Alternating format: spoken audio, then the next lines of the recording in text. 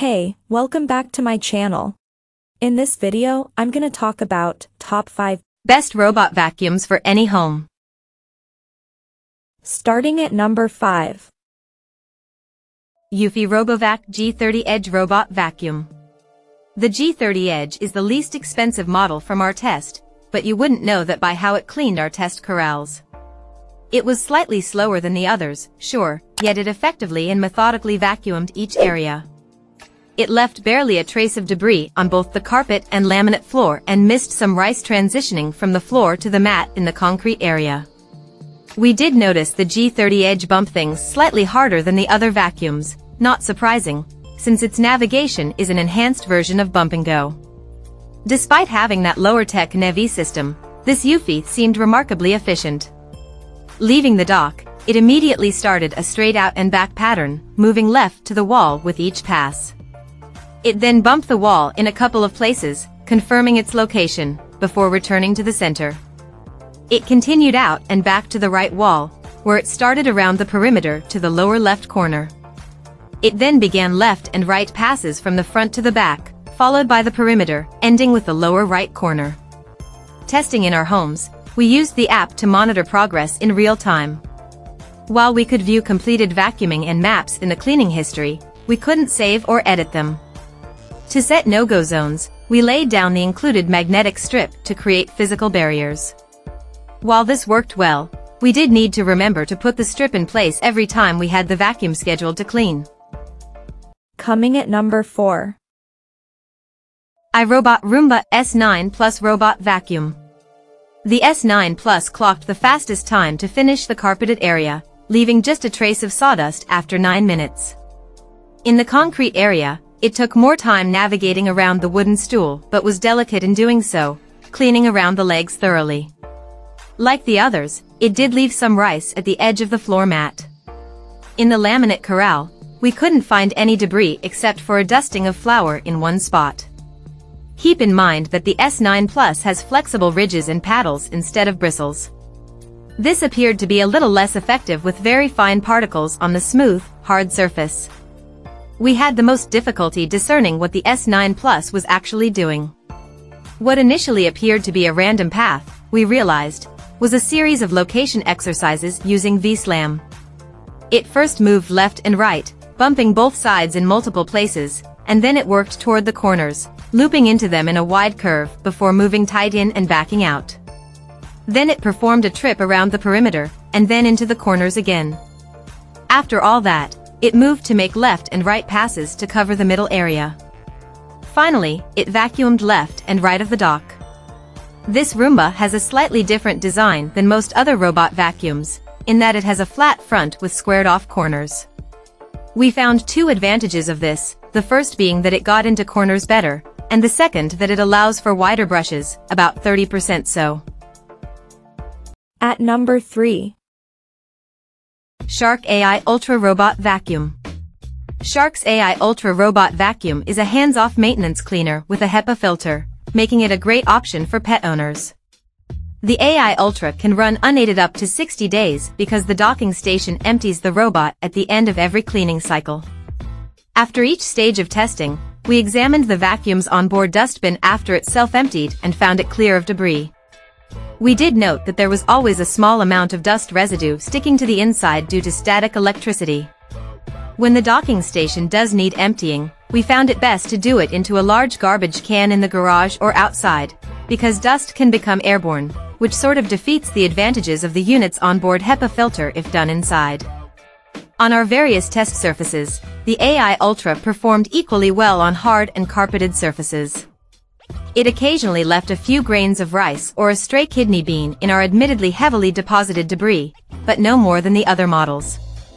Initially, the app directs you to run an exploration/mapping pass the first time you set it up in a new space.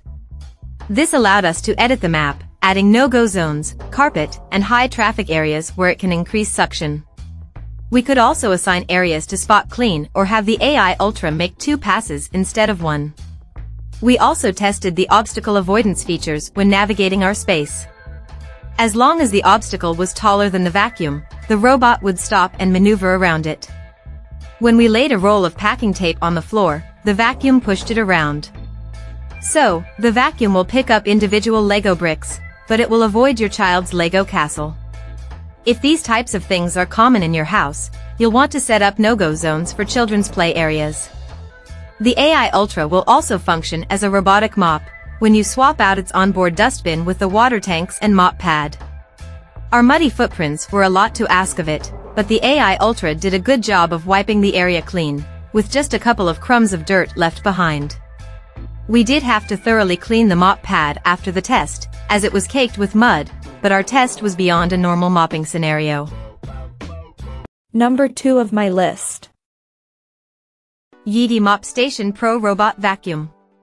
Yeti's Mop Station Pro is both a mop and a vacuum. With the large, rear dustbin attached, it works as a vacuum, running on a schedule you set to keep your house clean. When you want to mop, replace the dustbin with the mopping attachment that has 2 rotating, replaceable scrubbers. Unlike with other mopping robots, which require you to fill an onboard tank, we were surprised that it filled automatically from a reservoir in the docking station. We discovered the dock also has a tank to hold dirty water from rinsing the cloth scrubbers after mopping. During our mopping test, the Mop Station Pro performed well, scrubbing the laminate floor clean of our muddy footprints. The spinning scrubbing pads did kick some of the dried mud around, but our test pushes the limits of what we would expect the robot to mop up. While the floor was cleaned well, when we inspected the bottom of the robot, we needed to clean some mud off the wheels.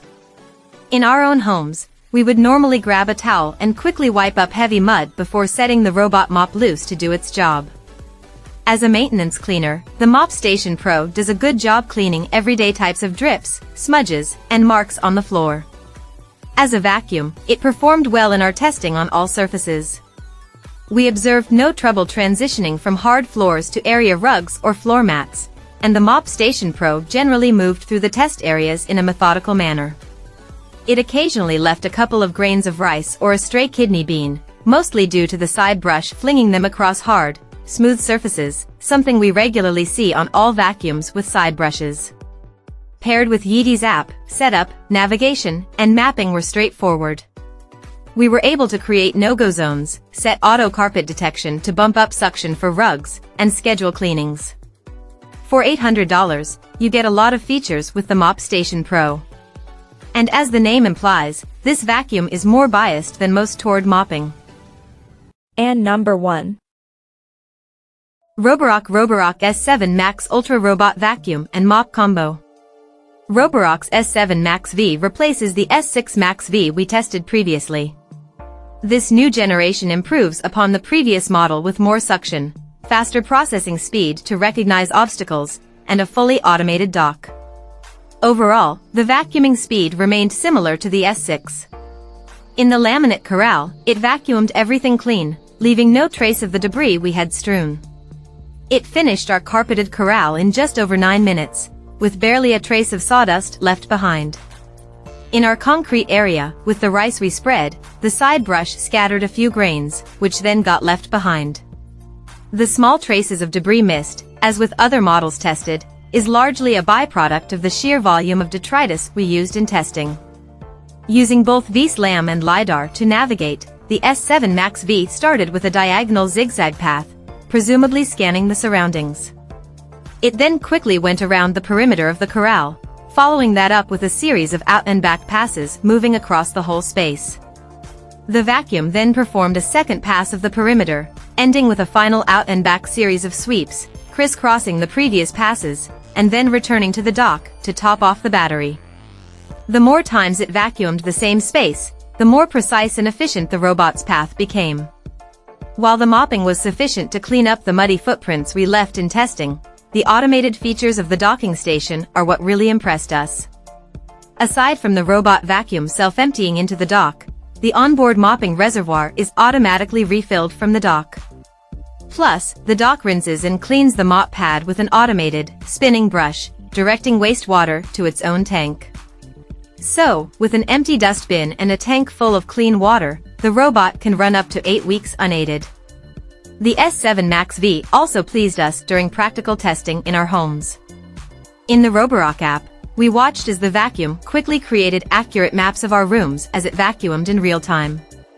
It also recognized and avoided sneakers, a power strip, and some wooden prop dog poop we threw down, leaving icons on the maps indicating what obstacles were and where they were encountered. In the app, we could view saved maps in 2D or 3D formats, edit maps, add virtual walls, add no-go and no-mop zones, as well as create room-specific settings and cleaning schedules.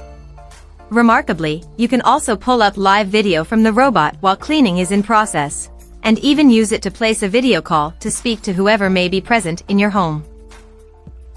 Check out this video description for latest price and more informations. Thank you for watching this video. Please subscribe and stay tuned.